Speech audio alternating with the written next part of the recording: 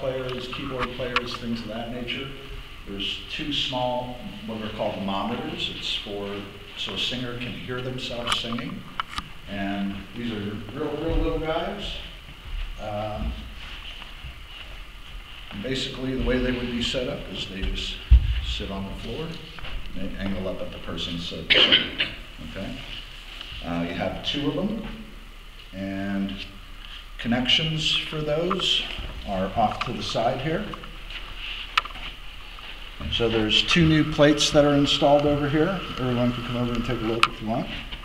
The one on the left is for 4 microphones. The one on the right is for 4 different speaker sounds. Okay? 2 of which are operational now, 2 of which you can expand to, but all the wiring's in. So you just need additional amplification to have 4 more. We're talking way down the road. If you would ever go to like a full contemporary service where you would have a full band, then you would need that functionality. The channel's labeled up here back on the. They directly correspond. So the one on the left is labeled 1 through 4. The one on the right is mix 1 through 4. So that's for these little monitors. Then you have another plate over here, behind there, with 4 more microphone inputs. So you have a total of 8 microphone inputs capability. Okay? In addition, later on, if you decide to do a full contemporary, we also wired for a subwoofer reinforcement, so low frequency reinforcement for the sound system.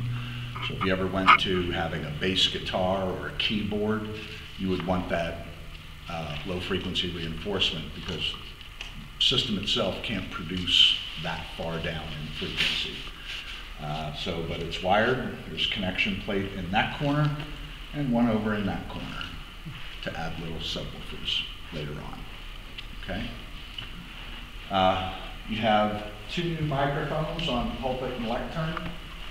These are radically different from the ones you had before. Where they're placed, you don't need to do this. It's made to be used just like that. And you don't really need to move them or adjust them because it has a pretty good freedom of movement. You could be a foot to the left, a foot to the right, a foot taller, a foot shorter, and it's going to pick you up exactly the same. So you have that on both sides.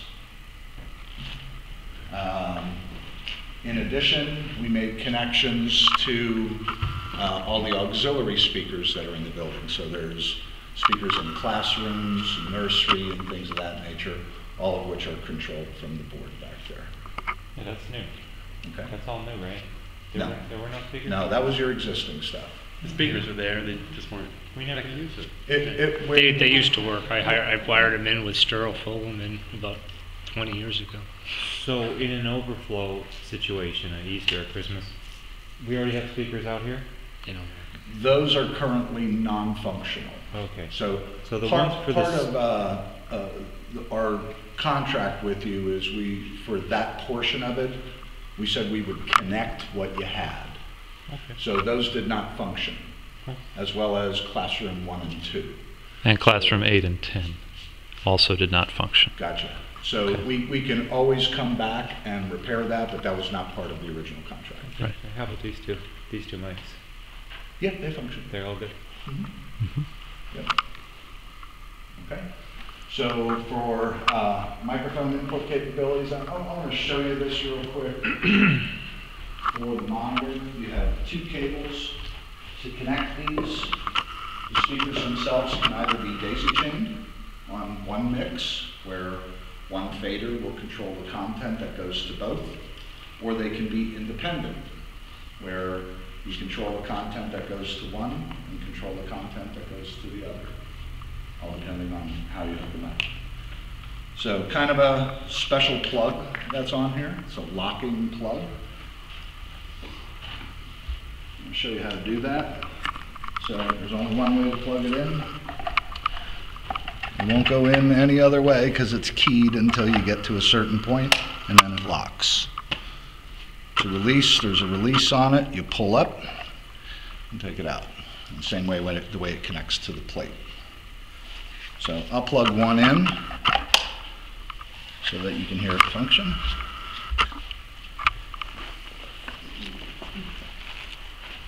And somebody can plug that into number 1 on that plate.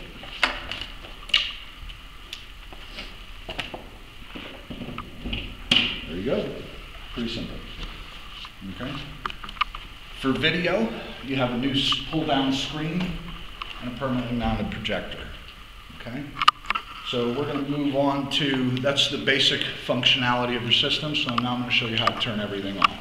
So whoever's tasked at this is the start of your day on Sunday when you come in the morning. You'll want to get here early, give time to turn everything on, check, make sure everything works prior to service. Okay, so first thing you want to do is lower the screen. Now, I don't know, Pastor, did Joe talk to you about, you can get like a broom pole, you get a hook on it, and you could use that to lower the screen. You could take the string off, Mm-hmm. or that would be my suggestion, or you got to do this. I like climbing. That's it. So the box in We have position. insurance? We have good insurance. We do have good insurance for me if I climb and fall. It's called controlled screen return. Okay? What that means is you pull it down and let it go, it'll stop there and slowly lower itself back into the case.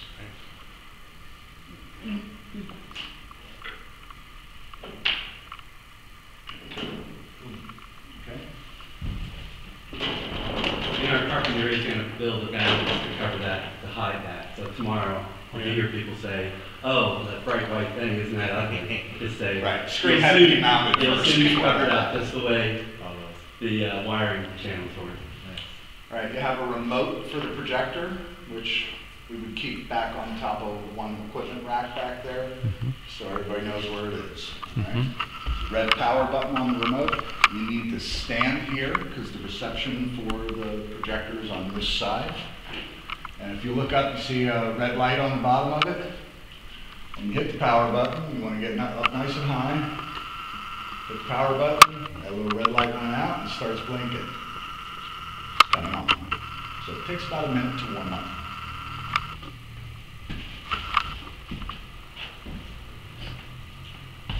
Life of that involved. 2,000 hours. You use it 2 times a week, 6 years.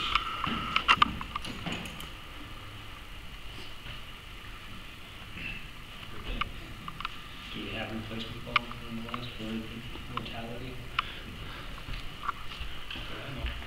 Bulbs are a little expensive. Are they? Yeah, they're about $500-600. You can almost buy a projector, Well, not quite. but you know. You're a third of the way there. Yeah, it's about a $1,500 projector, maybe 16. Just how much they are, I can't control that. Yeah. Yeah, it's not something you wouldn't buy in advance because in 5 years, you're going to all be more. Correct. Yeah. By then, In larger churches that we install where we put in very expensive projectors, typically what a church will do is just the projectors they will put on an equipment lease, where it's a monthly payment. At the end of the lease, they renew it and get new projectors. Because typically at about that 8-10 year point, that's when you want to replace it. So, all right, let's go back.